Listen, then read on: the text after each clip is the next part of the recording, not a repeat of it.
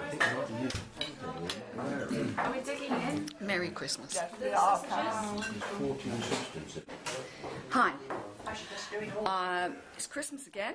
Here we are. We've got the table all set. We're almost ready to eat our Christmas lunch. And I thought I'd show you what I'm going to have for lunch this year. So here's my plate over here. Okay, so last year I think I was a bit worried I was going to be hungry. But I've been a bit more restrained this year. So what I have here is I have some avocado. I was in a bit of a rush, so I didn't do the full. I was going to do a nut roast thing, but I'm quite happy with that. I've got some lovely kale salad here with a pepper and tomato dressing and hazelnuts, which is very nice. And then I have some celeriac and carrot salad with lime here.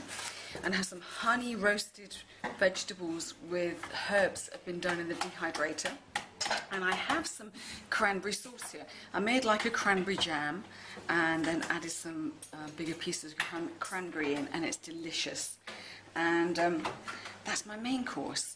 And I'll come back and I'll show you what I'm having for pudding. Okay, time for pudding now. We've got Christmas pudding and custard. You like Christmas pudding? Like some of it's gone already. It's been keen.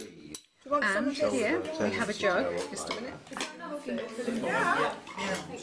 Oh, jug of custard. I did. How realistic does that look? Well, it is. It's delicious. In fact, I would say that mango custard, No, you'll be back. which is Russell James's recipe, is just fantastic. don't You can also do it with Sharon fruit, and you can also do it with pineapple. But mango is absolutely exceptional. So I'm going to be tucking in now, and I wish you a very happy new year, prosperity, success, and lots of happiness. From me, have a happy 2012.